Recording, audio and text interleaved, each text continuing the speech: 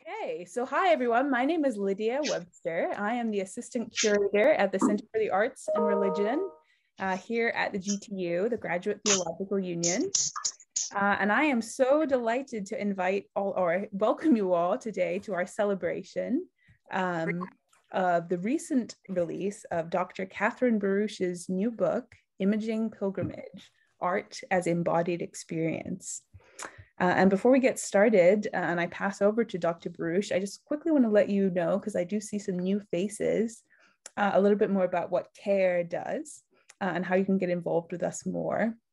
So there are two of us here on staff at CARE, myself and Dr. Elizabeth Pena, who, along with serving as the interim dean of the GTU, is CARE director.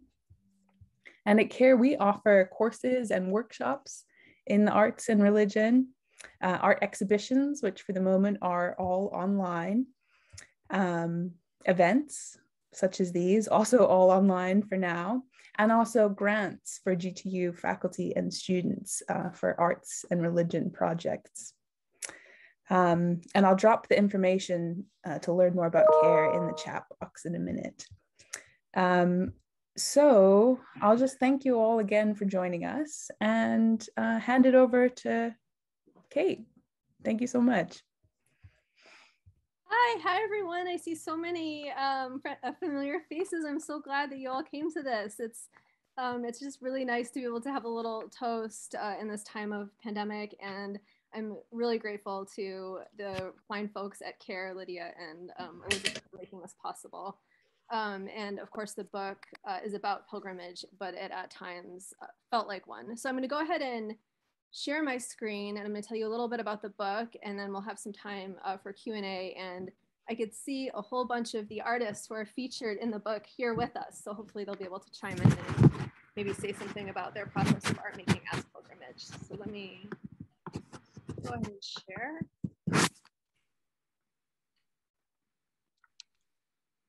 Okay, can everyone see that? Great. So I'll just talk for maybe a half an hour, and then we'll do some Q&A. So the writing of this book coincided with the birth and first 4 years of second child, my son Jack, and the pandemic, which meant lots of distractions when the kids were sheltering in place with us at home, and a number of personal losses, including my grandmother, who I wrote a little bit about in chapter 2. And you can see here Jack's progression from when I was using him as a coffee holder during the writing process as a newborn to now, and it doesn't seem to have affected him too much. I remarked recently to a student that my fieldwork has become more fun ever since it started to take place in actual fields. And the research for the book muddied my boots and filled my senses. I want to take a moment for a few thank yous, and I'll read an abbreviated version of the intro after that. So my biggest debt of gratitude is to the artists and pilgrims who so graciously participated in the many interviews that comprise the bulk of the research. I was welcomed into homes, studios, backyards, religious communities, local pubs and cafes, and in one case, a restored vintage Gifford Circus caravan in University Parks, Oxford on the right.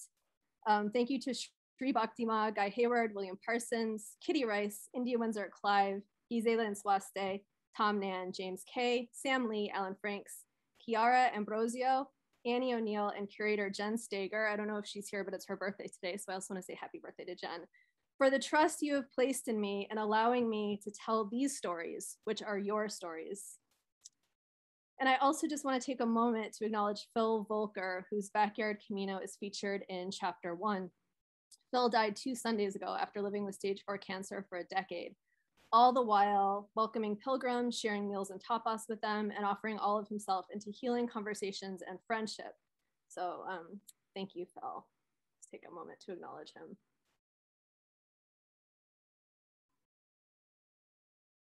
The book would not have been possible without funding from the Thomas E. Bertelsen Jr. Endowed Chair, the support of the Center for the Arts, Religion, and Education, and the George Greenia Fellowship for Pilgrimage Studies. A few other words of thanks to the wonderful community of scholars that comprise the Jesuit School of Theology and Graduate Theological Union. I am forever indebted to the feedback I received at every stage of the process and for being able to bounce ideas off of my friends.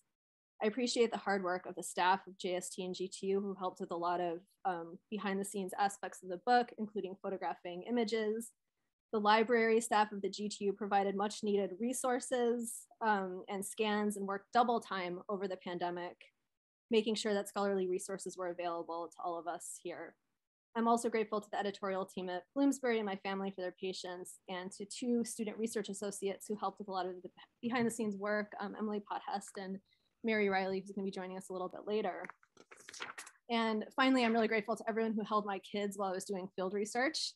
Here's a photo of Rena Frankiel, who not only held the kids, but actually conducted some interviews for the project at one point when there was an important pilgrimage happening in the UK and I couldn't get back there. And so I'll go ahead now and just share a little bit of the intro. The problem is that we won't be able to get into depth, but it'll give you kind of a sampler of the project, and hopefully you can pick up a copy from your library and read some of these stories in their depth. This book traverses a circuitous path of winding forests in the Pacific Northwest, its beginning and end demarcated with a post covered in feathers, finger-worn rosaries, and prayer cards. It contemplates a jar of water collected from Baños de Agua Santa in Ecuador and placed on the dashboard of a former prisoner transport bus. It sings out famous and forgotten songs unearthed from the archives and rewilded into the landscape where they were composed. It pauses to dwell on a spindly olive tree at the center point of a labyrinth in California, a souvenir statue from Holy Grotto enshrined in a cigar box covered in sheet music and lace that smells of oil and incense. It lifts up these and other humble symbols, the people who brought them forth and engaged them, and the intersection of the timeless moment that they engender. Edith Turner, the humanistic anthropologist and scholar of ritual and religion, once wrote that the heart of pilgrimage is the folk, the ordinary people who choose a materialist expression for their religion. In other words, pilgrimage as a religious act is a kinetic ritual, replete with actual objects, sacra, and is often held to have material results, such as healing. This book tells the stories of these people, the pilgrimages they have undertaken, and the artworks and environments that they have created, which are linked to their journeys and continue to act as vibrant places of encounter and embodied experience. Recent scholarship in the field of medieval studies has established the importance of manuscripts, maps, and labyrinths as sites of mental or stationary pilgrimage for those who could not travel for a variety of reasons. One such example is the story of the Dominican friar Felix Fabry, who is known for recording his own pilgrimage in various formats. Some geared toward the deity. Article. She identified. Someone might need to mute. Sorry about that. Fabry was approached in the 1490s by a group of cloistered nuns who desired a devotional exercise so they too could receive the spiritual benefits of pilgrimage without having to break their promise of a life that was sheltered from the outside world. Fabry produced Die Zion Pilger, a pilgrimage by proxy in the form of a day-to-day guidebook to Santiago de Compostela, Jerusalem, and Rome. Fabry's guidebook sent the pilgrim on an imaginative journey of 1,000 miles without having to take a single step. So another example of objects that enact an experience of sacred travel might be the practice of sewing these little pilgrimage souvenirs in the form of thin lead badges into illuminated manuscripts, which Megan Foster Campbell has described as an aid for personal devotion beyond the temporal physical experience of a pilgrimage journey, facilitated mental or virtual pilgrimage for the book owner through memory or imagination. This is in line with the work of scholars who have shown through a historical lens the integral relationship between place, proximity, sight, and touch, which is tied to attitudes toward relics of the saints, but also intrinsic to the spread of pilgrimage and to the power associated with primary holy spaces and the secondary network of sites which developed through the belief in transferable holiness.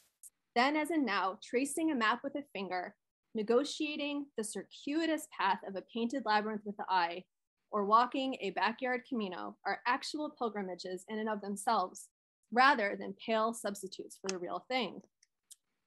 So imaging pilgrimage shifts the focus from the Middle Ages to the present in order to examine critically contemporary art that is created after a pilgrimage and intended to act as a catalyst for an embodied experience for others.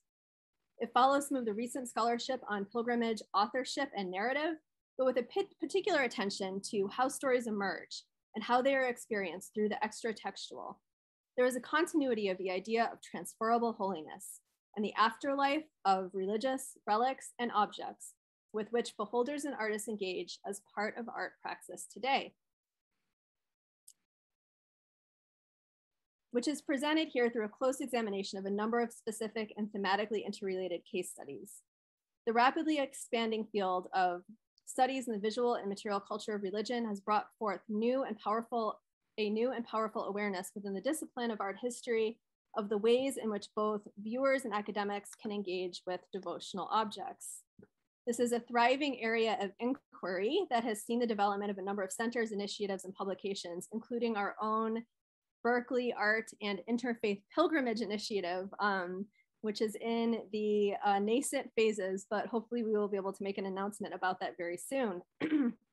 Pilgrimage studies is another emergent area of inquiry from which scholars like Simon Coleman and John Eade have been instrumental in re-examining the critical lexicon of pilgrimage, and also considering virtual landscapes, such as Walsingham in England.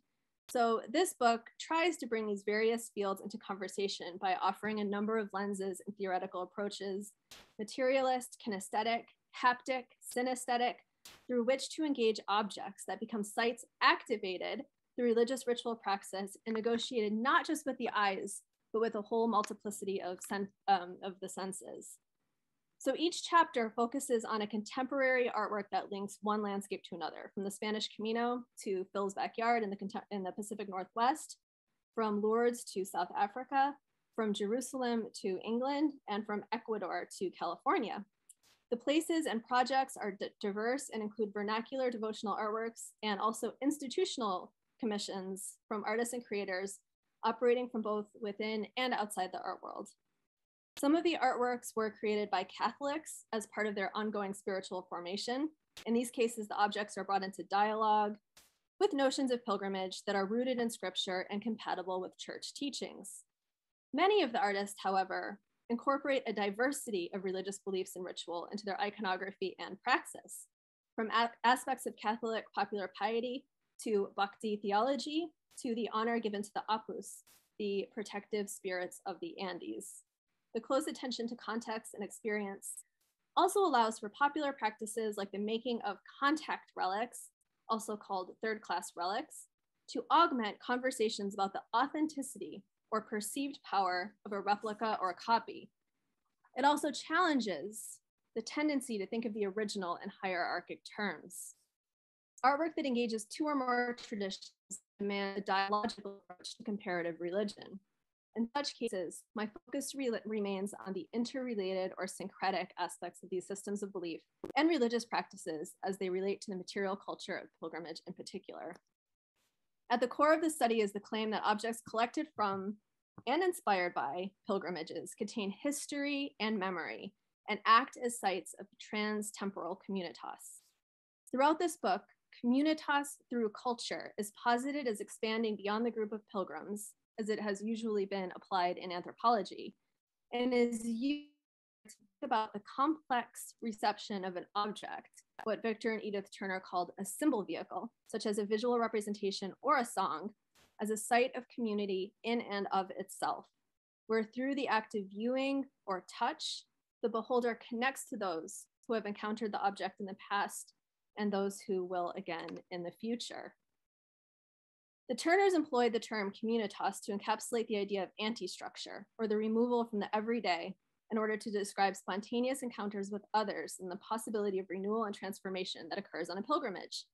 It differs from secular art viewing through its status as a place of, quote, ritualized reenactment of correspondences between a religious paradigm and shared human experiences.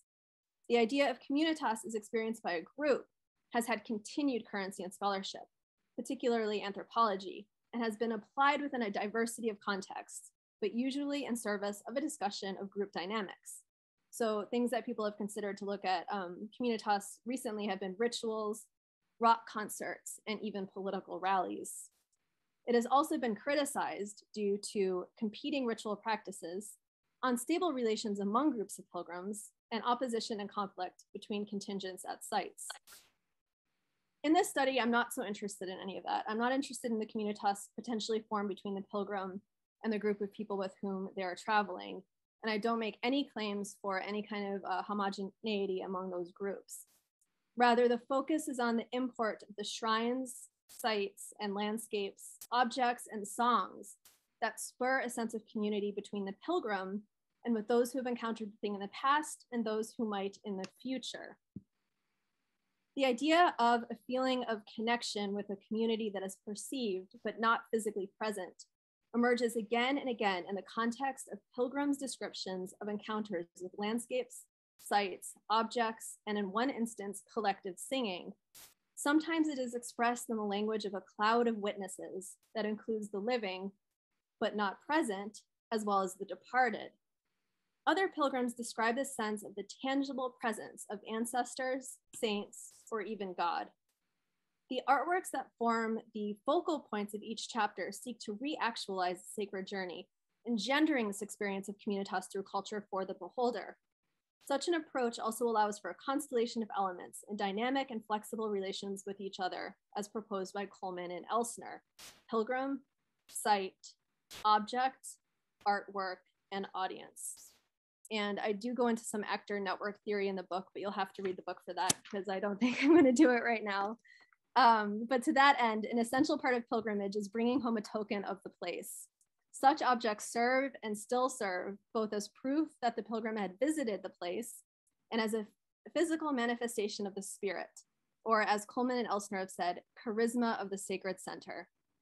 They say, quote, "In this way, the sacred landscape becomes diffused, permeating even the everyday lives of those who have never been to the site itself.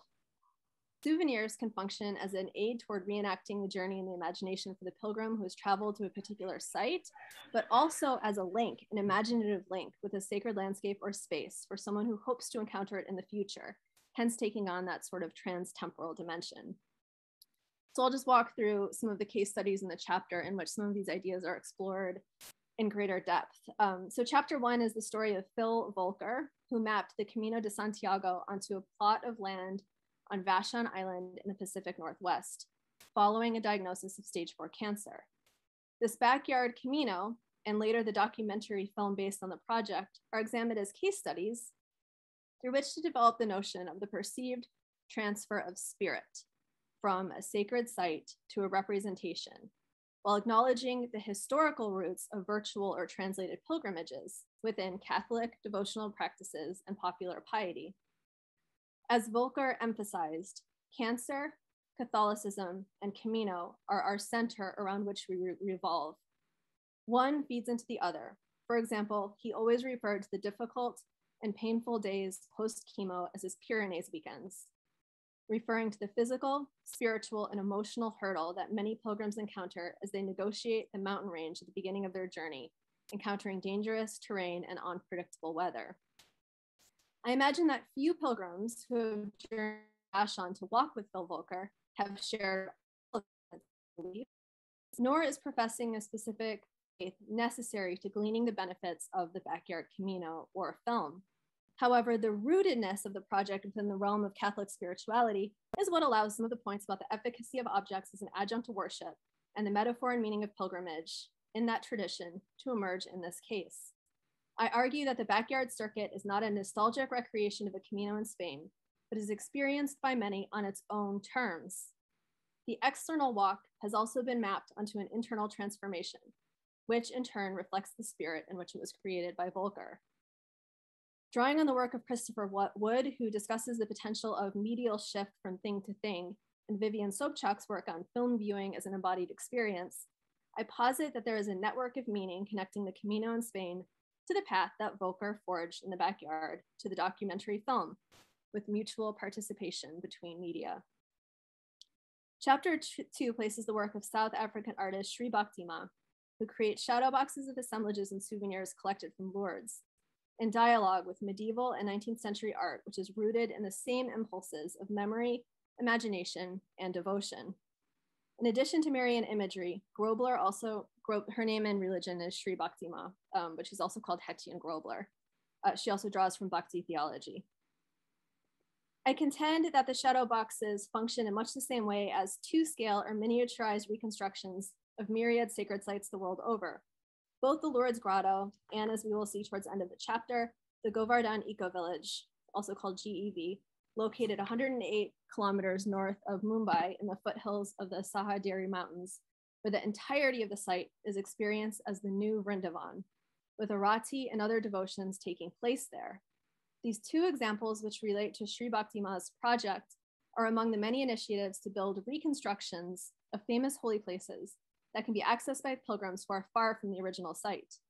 There is an implicit ecological imperative embedded in Sri Bhakti Ma's art and these larger scale projects, which all work through what Colleen McDaniel might call a culturally constructed authenticity.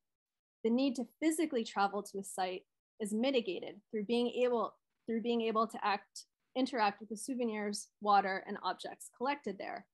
In this time of climate crisis, the possibility of objects that can engender an experience of pilgrimage remotely is a way to mitigate environmental impact, and it remains a leitmotif throughout the whole book.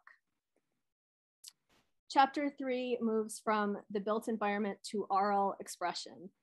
I contend that music, like objects, can function as a site of communitas. My focus is on a collective of artists, musicians, writers, and pilgrims who went on a pilgrimage based on William Blake's poem Jerusalem, and rescue and rewild the song. By doing so, they create an intentional temporal shift through the use of melody and lyrics, underscoring the continued importance of landscape and oral cultural expression. And this is not Blake's Jerusalem, but this is one of my favorite moments when doing field work. So I'll just give you a little musical interlude here. This was taken spontaneously when we had walked a very muddy pilgrimage partway along the old Canterbury Way from Battle Abbey to Rye. And this is William Parsons and Guy Hayward, the co-founders of the British Pilgrimage Trust. And when we were sheltering in a church, and they lay down with their legs facing west and east and sang this hymn to the Virgin Mary. I'll just play you a small bit.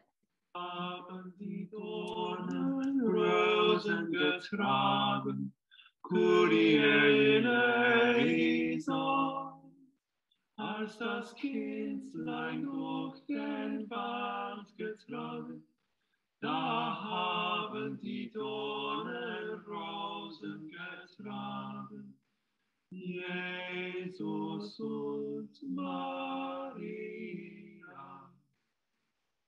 Do you hear that okay? Sometimes it gets a little garbled.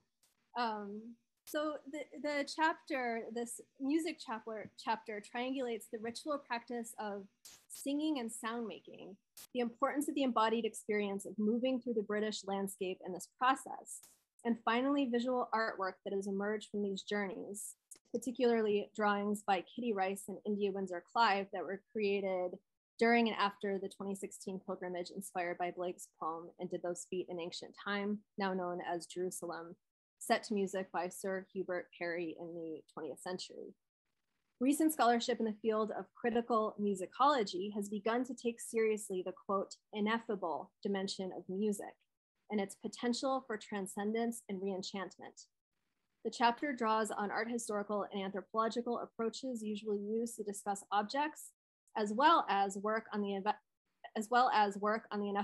ineffable in musicology in order to further explore the role of music in terms of translating pilgrimages of the past into the present. Chapter 4 turns to an installation piece on a former prisoner transport vehicle by visual artists Gisela and Swaste, entitled Making Marks Again. The piece comprises sculptural elements as well as an altarcito, a little altar containing an assemblage of objects and souvenirs collected from pilgrimage sites. I argue that the bust installation generates a multivalent viewing experience. It's achieved by bringing this and other works by Nsuaste into dialogue with American painter, assemblagist, and pioneer of happenings, Alan Capro's theory of reinventions, and like the other chapters in this book, examines Nsuaste's praxis in light of an augmented understanding of the Turnerian notion of communitas. Widening the aperture, the chapter also asks whether artists, curators, and museum educators today can help audiences understand the performative, interactive, and multisensorial dimensions of devotional practices past and present, and what it might mean for sacred objects to be recontextualized in a space like a prisoner transport bus converted into a roving art gallery. X-Bus is representative of much of Nswaste's work in that the installation comprises intentionally assembled objects, found, collected, and created, each giving visibility to stories of trauma and healing, and especially her own family's experience of immigration from Ecuador to the USA in the 1970s. Following Margaret Kovach's approach of holding up story as indigenous methodology, I aim to honor the interrelationship between narrative and research, allowing method and meaning to work in tandem to form a, quote, culturally nuanced way of knowing through Nswaste's art making and my own embodied viewership. In the final chapter, this is a place that will be familiar to many of my colleagues from the Jesuit School who have joined us today, continues to build on the idea of the transfer of spirit from the sacred locus to a representation through a focused study of the outdoor labyrinth at the Jesuit Retreat Center of Los Altos, designed and installed by Tom Mann in 2014. There has been a recent proliferation of modern labyrinths embedded in pavement built of stone and sculpted into turf, often popularly imagined as scaled down pilgrimages to Jerusalem. I don't make that argument, but I do lift up the fact that it's become kind of embedded in the popular imagination, or even, as some have said, through the cosmos. Labyrinths have begun to be installed in environments like public parks and hospitals. I saw my friend Maggie Preston join. She made a really wonderful chalk labyrinth on the street outside her house in Berkeley at the beginning of the pandemic. A lot of people took a lot of joy in, and have become kind of part of meditative practices across a diversity of religious traditions. The Los Altos Labyrinth is considered within the context of Ignatian spirituality, drawing on the experiences of pilgrims, retreatants, and Nan himself, all of whom described a sense of divine presence while walking the circuitous path. Ignatian spirituality, which involves being in harmony with creation and an emphasis on the active presence of the divine among people and things, offers a particular lens through which to examine an embodied anagogic experience that is facilitated through an aid to imagination, in this case, a built environment. Given the compatibility of these tenets with that of several contemplative traditions, labyrinths can be posited as a nexus for a dialogical approach to comparative religion. And finally, the concluding section looks at London-based artist Chiara Ambrosio's series of handheld zines called As Far as the Eye Can Travel. Ambrosio engages visual tactility as a conduit towards an embodied experience in the zine subscription series. The title of the series invokes the medieval idea of a contemplative pilgrimage of the eye through manuscripts and the ancient theory of vision called extramission, in which the eyes are believed to emit rays that apprehend the particularities of objects, hence linking sight to touch. The objects are interactive and cinematic. On one page, a panoramic landscape, the next, an intimate portrait. The aperture of Ambrosio's lens widens and narrows, carrying the viewer as far as the eye can travel, from Coney Island to Palermo and beyond. Her project is both an archive of landscape and spaces and an invitation to a voyage, an extra textual way to talk about transcendent, I'm quoting Chiara here, to talk about transcendence, to translate the mystifying and often unspeakable revelations that occur in those fleeting moments of deep connection with a place, a person, or an object. What holds on to you and hurdles you towards a much wider history than your own singular one, end of quote.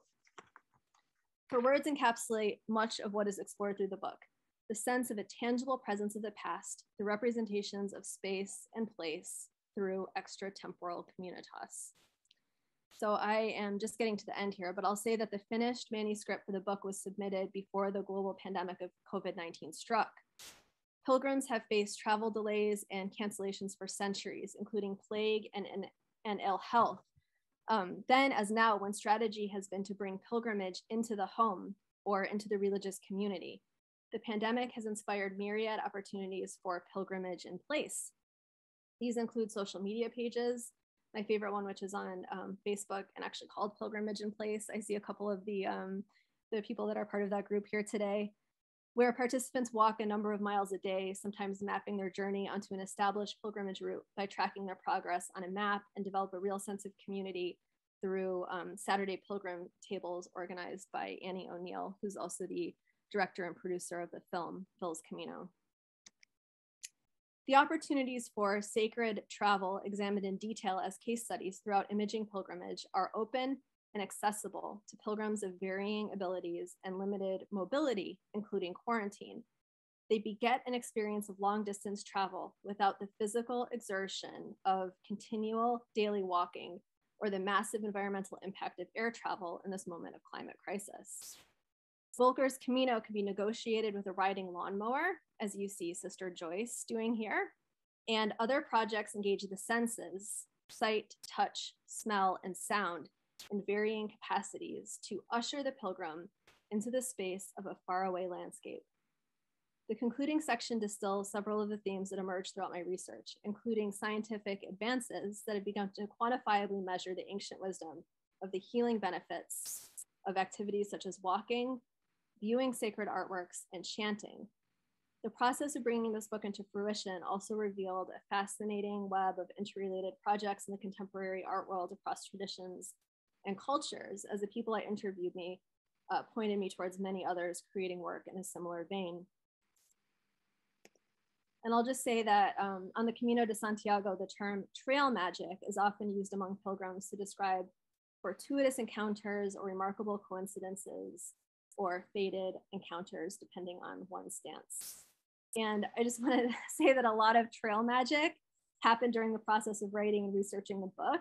And I'll limit myself to just one little story. I was assigned a really great editor through Bloomsbury named Sue, and Sue is from Great Britain.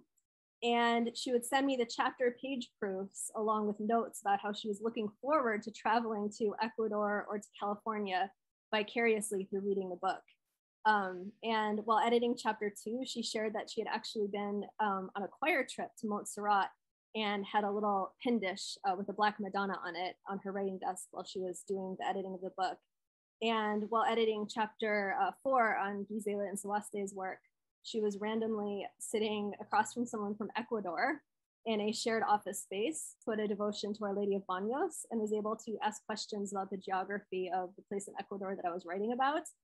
And when she finally got to chapter 5 about the Los Altos Labyrinth, she shared that her sister-in-law lives there in Los Altos, even though Sue is British. And her last name is Pham, which is the surname of my friend and colleague Hung Pham, who I saw joining the meeting, with whom I had traveled with to Montserrat. And the very last thing I'll share is that when I was working on X-Bus, Gisela and Suaste's project, and when I got to the little altarcito, I picked up one of the jars of holy water, which was from Montserrat. And it was just a few weeks before I was about to embark on this trip. So it felt like kind of a prophetic moment, finding that jar of water from Montserrat to a place that I, right before I was going to travel there. So I will stop the share now so we can all see each other. Hi, everyone. And I think we could probably unpin me. Oh, someone did, great. And I just wanted to invite some of the artists that I see here. I see Gisela, I see Will, Parsons, Kiara. I don't know if someone wants to jump in and maybe share a little bit about your art making process as a pilgrimage or your experience collaborating on this project.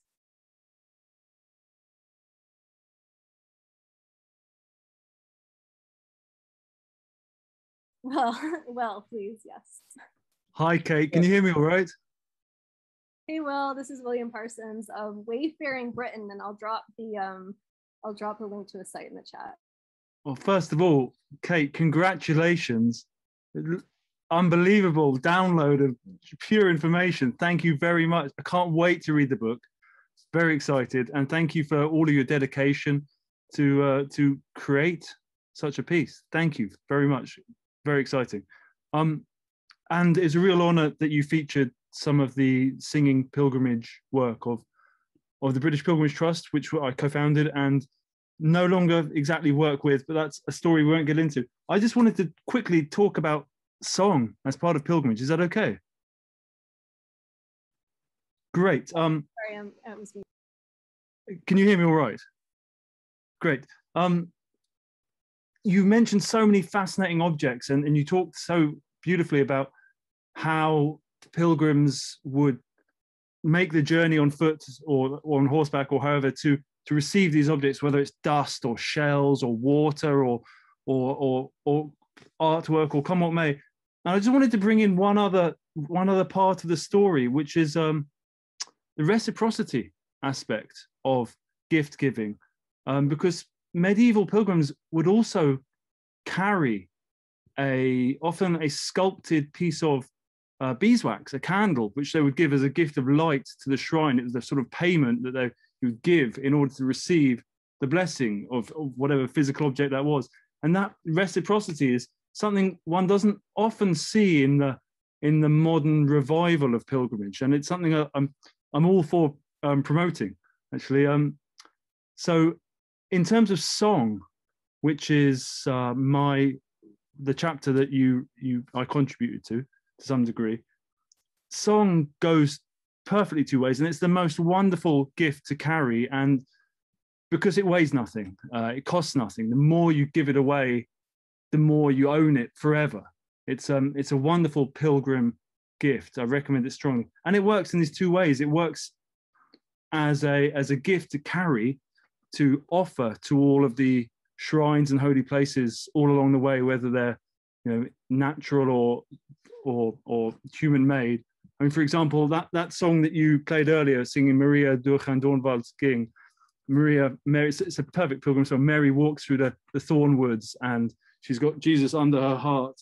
And when she walks through the thornwoods, which haven't blossomed for 7 years, they will blossom because she's walking through with holiness. And it's a wonderful analogy for the pilgrim walking with holiness, actually changing nature. It's a hope for our times, I would say, in this climate moment of kairos we face. Obviously, pilgrimage, journeying on foot specifically, is the great future of ecological travel. It's all of our machines, we're going to have to put them away at some point and just go back to what we've got. But song works perfectly for that, because that song, Maria durch, walking from Winchester to Canterbury on this money-free pilgrimage, the sort of third time I've done that route, but this song and all the Marian centers along the way, just you could sing it and you leave a trail of the echo of this resonance, that a sort of song line that builds up and builds up. And then we finally reached Canterbury Cathedral. People know about Thomas Becket, obviously,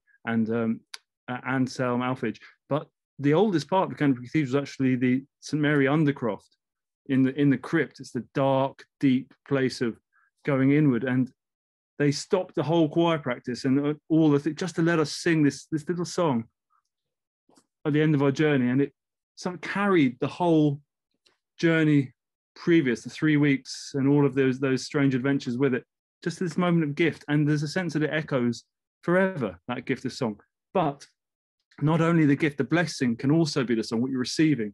So I've made these pilgrimages where actually the purpose, the blessing one was seeking, was to find a song in itself. For example, walking from the Roman fort of Carnarvon to the Druidic holy mountain of Holyhead, and during the Brexit vote, because obviously that was where the Romans, the Europeans, doofed the British spiritual tradition, the Druids, and massacred and burnt the groves. And then 1700 years later, we have this vote and this increasing tension between Europe and the UK again.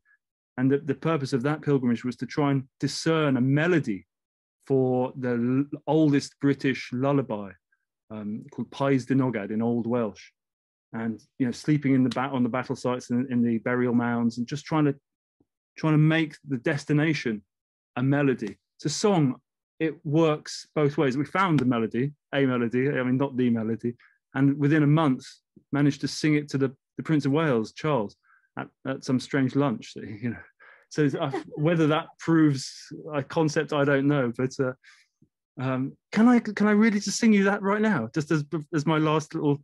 Can I offer you that? Yeah, go ahead. It's very short. Okay, apologies to everyone if you don't speak Old Welsh.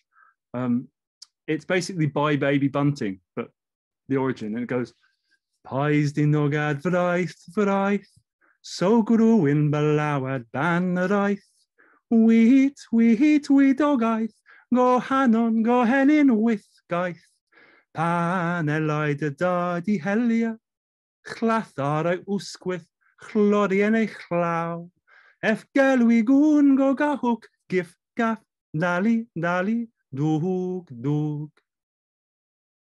And goes on. But that's what I'd just like to leave you with, the idea of the song as an object that can be not only something that you discern from your pilgrimage, that you pick up in the wind and take away and keep as a treasure forever, but also something that you can give as a gift along the way and as your payment in kind, perhaps. And that's me out. And Kate, well done, and thank you so much for your wonderful work. Thank you, Will. Thank you for the gift of that song. I was wondering if Gisela, oh, Kiara wants to jump in. Go ahead. I just wanted to, Hi, Kiara, welcome.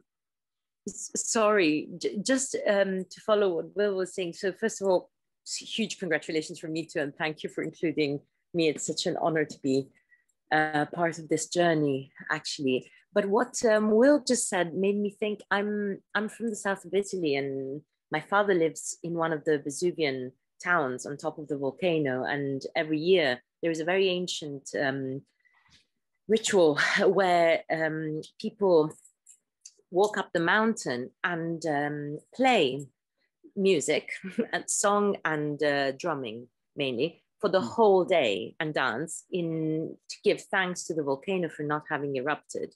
And then that is followed by what you said, almost like the gift of light.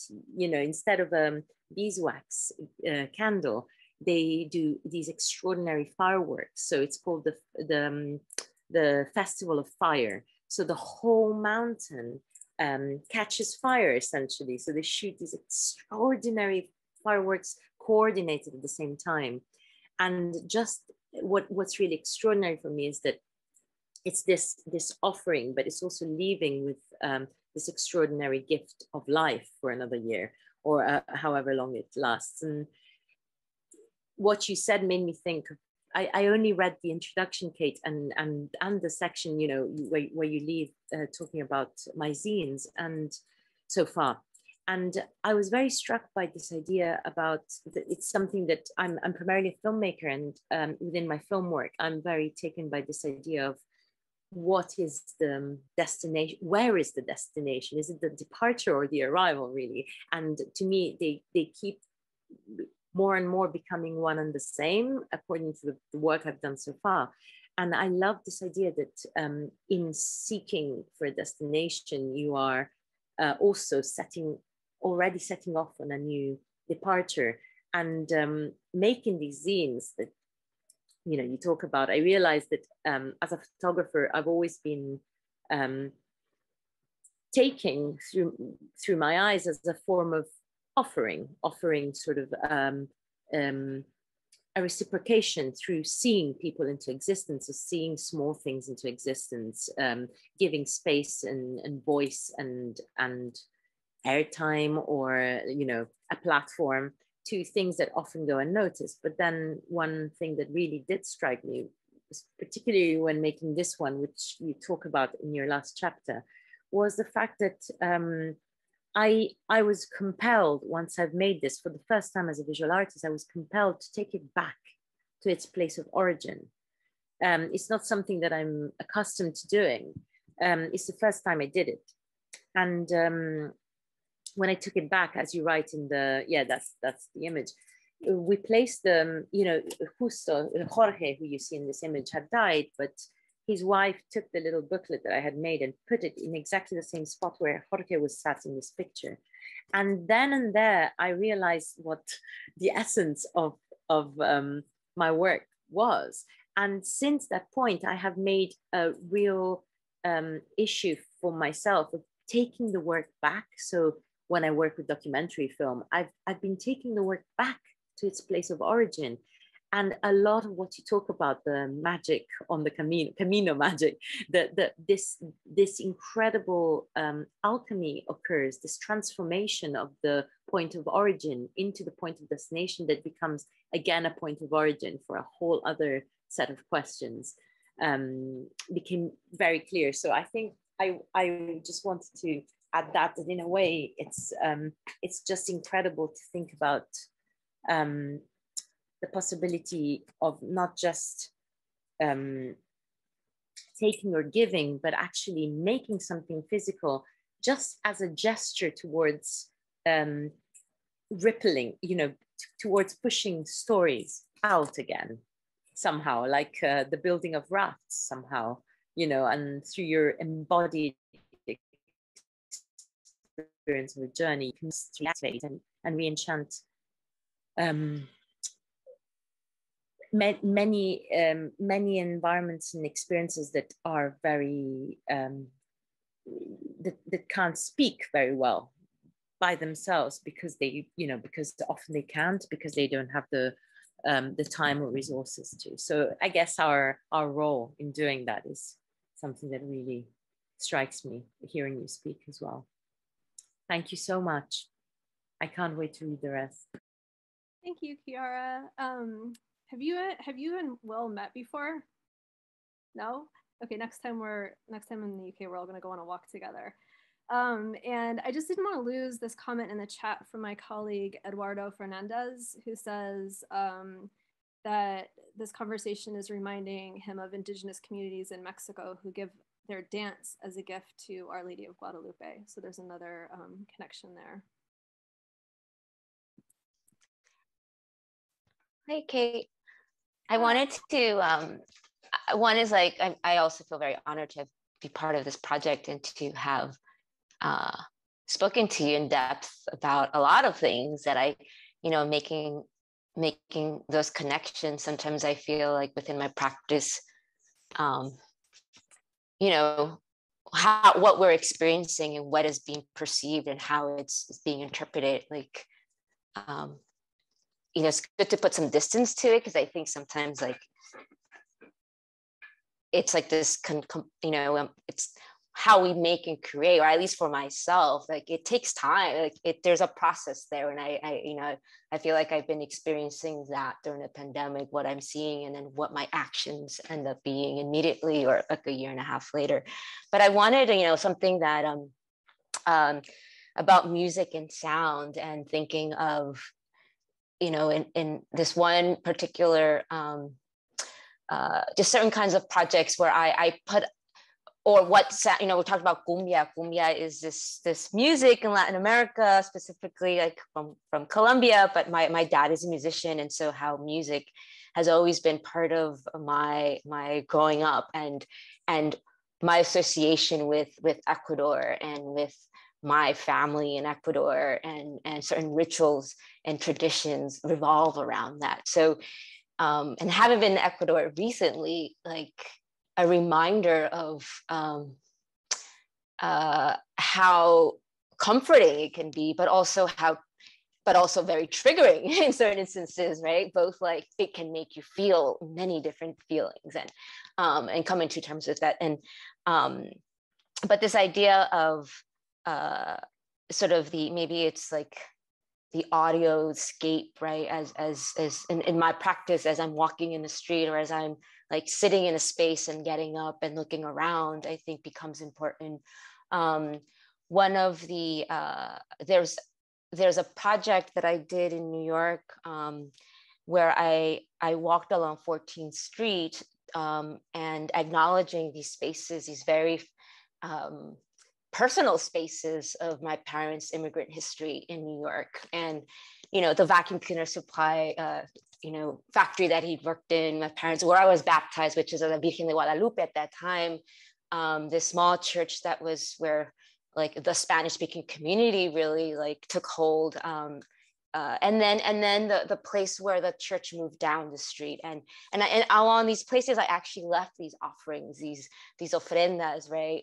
And tie them to these locations as, this sort of personal journey. And it was interesting as people, this is New York, it was on a weekend, people walking around, and I'm like pushing and pulling this kind of mountain like structure that I'd created. And then I would rebuild at each point and tie these mementos and these.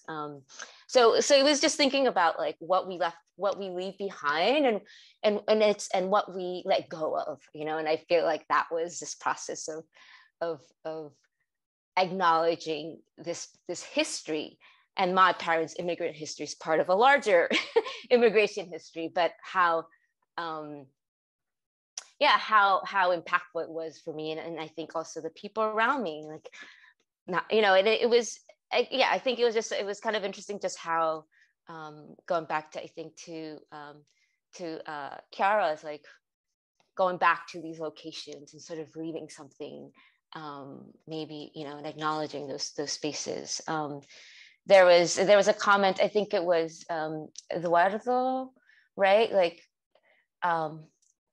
haven't, you know, I also did the Inca Trail many years ago, but whenever I would visit, you know, this sort of offering that you give the mountains, the Apu, you know, for me, that was, and that's with just, you know, either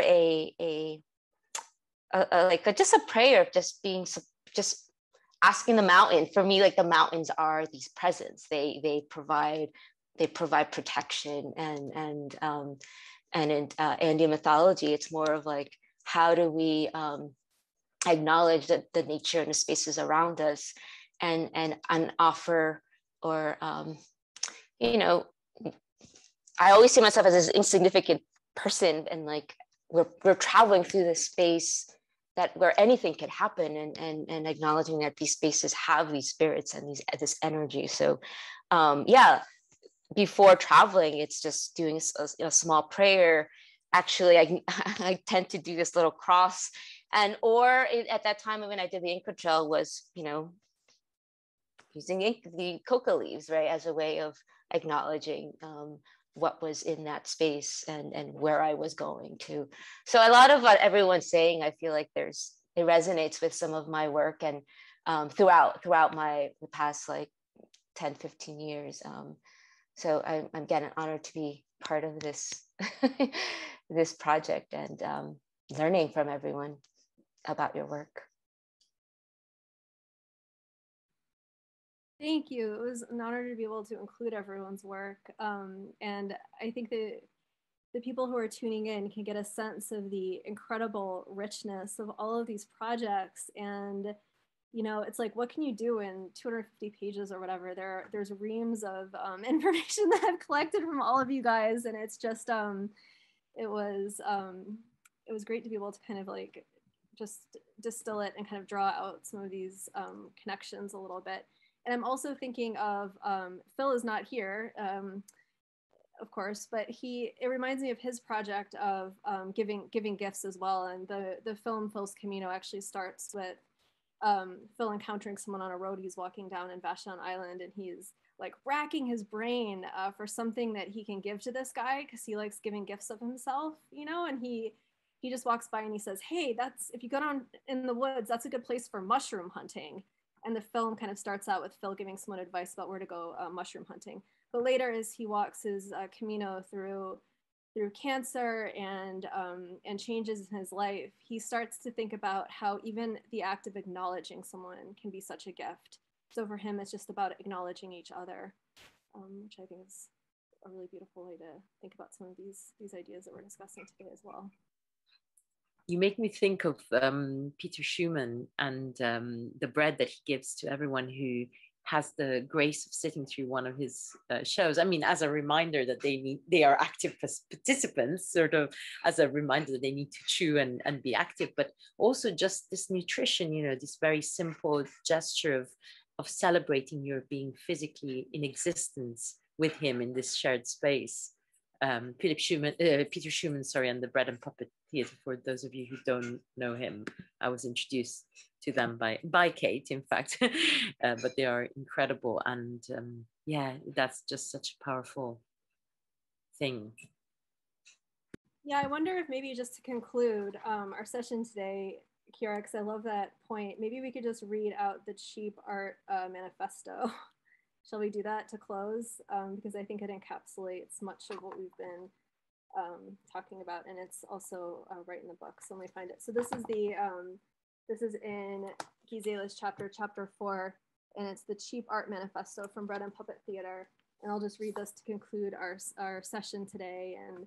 And I want to thank everyone for taking the time to be here to toast the book project and celebrate the wonderful work that's within. The Why Cheap Art Manifesto. People have been thinking too long that art is a privilege of the museums and the rich. Art is not business. It does not belong to banks and fancy investors. Art is food. You can't eat it, but it feeds you. Art has to be cheap and available to everybody. It needs to be everywhere because it is the inside of the world. Art soothes pain. Art wakes up sleepers. Art fights against war and stupidity. Art sings hallelujah. Art is for kitchens. Art is like good bread. Art is like green trees. Art is like white clouds and blue sky. Art is cheap. Hurrah.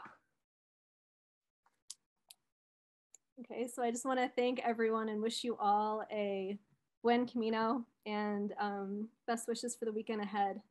And thanks again to Elizabeth and Lydia of CARE for organizing this event. Thanks, everyone. Thank you, Kate. Thank you so much, Kate, and thank you everyone for joining us.